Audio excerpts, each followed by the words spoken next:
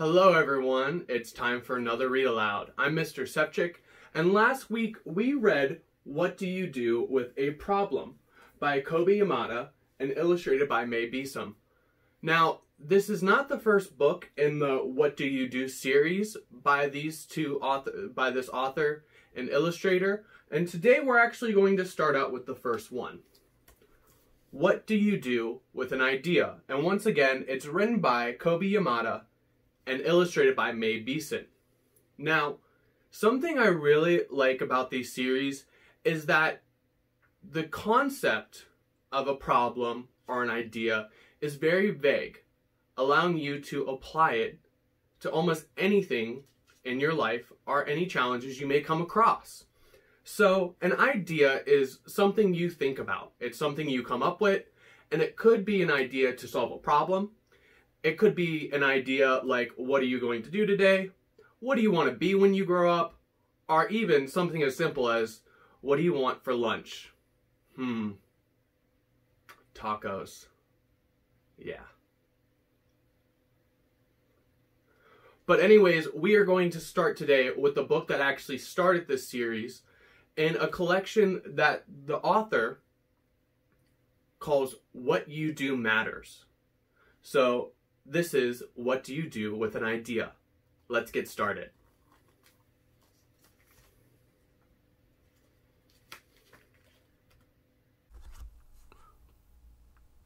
What Do You Do with an Idea? Written by Kobi Yamada and illustrated by Mae Besom. One day, I had an idea. Where did it come from? Why is it here? I wondered.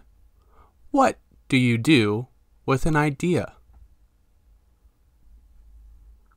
At first, I didn't think much of it. It seemed kind of strange and fragile. I didn't know what to do with it, so I just walked away from it. I acted like it didn't belong to me. But it followed me.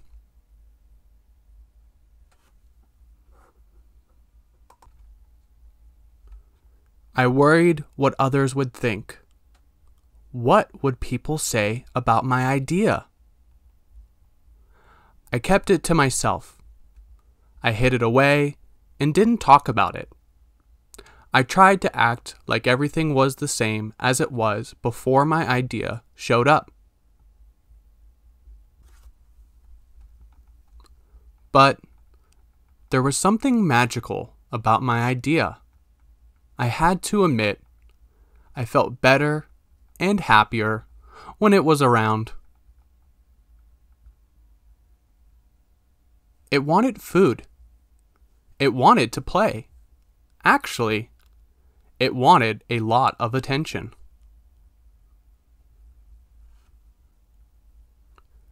It grew bigger, and we became friends.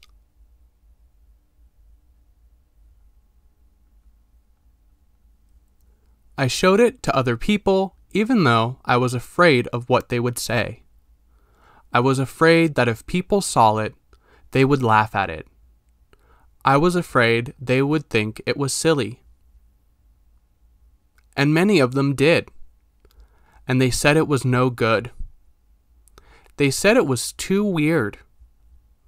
They said it was a waste of time and it would never become anything.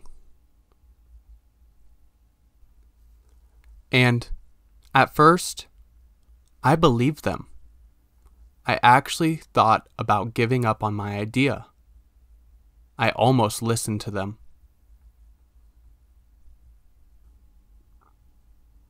But then I realized, what do they really know? This is my idea, I thought. No one knows it like I do. And it's okay if it's different and weird and maybe a little crazy. I decided to protect it, to care for it. I fed it good food. I worked with it. I played with it. But most of all, I gave it my attention.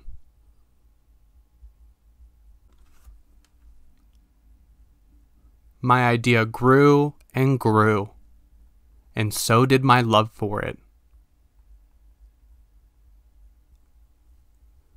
I built it a new house, one with an open roof, where it could look up at the stars, a place where it could be safe to dream.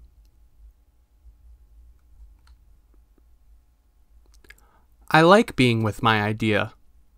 It made me feel more alive, like I could do anything.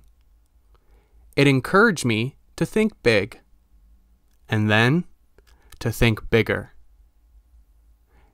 It shared its secrets with me. It showed me how to walk on my hands, because, it said, it is good to have the ability to see things differently.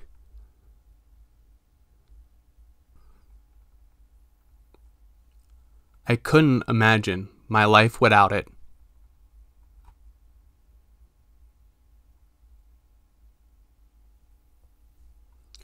Then one day, something amazing happened. My idea changed right before my very eyes. It spread its wings, took flight, and burst into the sky.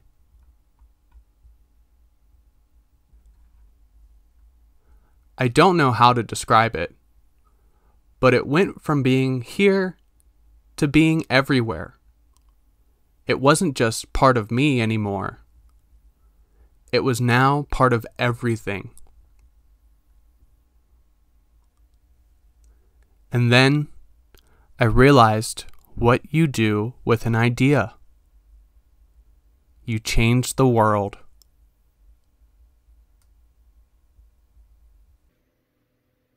The end. I really like this series of books. One thing I noticed is at the beginning of this book, I see a lot of similarities on how he treats his ideas and his problems. He's kind of nervous to handle them at first. They might seem scary or maybe just not good, and he tries to avoid them. But as the story goes on, he learns that the best way to take an idea or a problem is to face it, to handle it straight on. When he gave his idea the love and support it needed, it was able to fly. What ideas do you have to change the world? Let me know down in the comments below. While you're down there, don't forget to like and subscribe. And I hope you can take this book's advice and let your ideas fly. I'm Mr. Sevchik, and I'll see you guys in the next Read Aloud. Bye!